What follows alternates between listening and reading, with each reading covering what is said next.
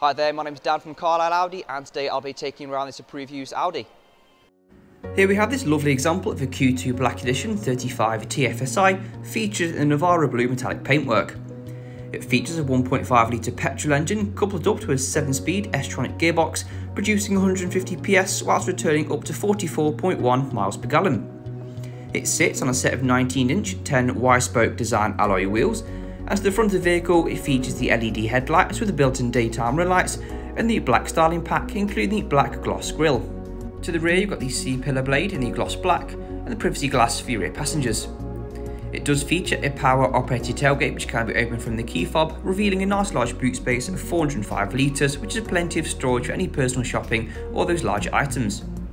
Towards the interior you've got the half leather and pulse cloth combination which provides plenty of comfort and support for your rear passengers. Moving to the front you've got a flat bottom leather wrapped steering wheel with a very driver focused and clean minimal interior with the silver inlays giving it a nice uplifting feel. The front seats are a sports style with the S embossed logo and offers plenty of comfort and adjustment for any length of journey. This Q2 does come with the optional comfort and sound pack which includes the Sonos sound system as well as the rear view camera for helping you squeeze into those tighter spaces.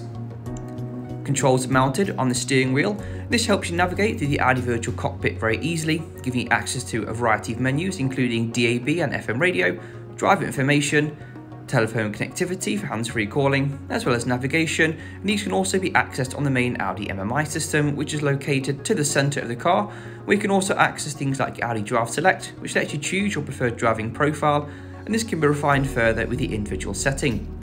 You do also have access to every application as you do on the Audi Virtual Cockpit, and you've also got the addition of accessing the Audi smartphone interface which lets you use Apple CarPlay and Android Auto, and I'll leave a link to the top right hand corner of the screen to show you how you can set this up.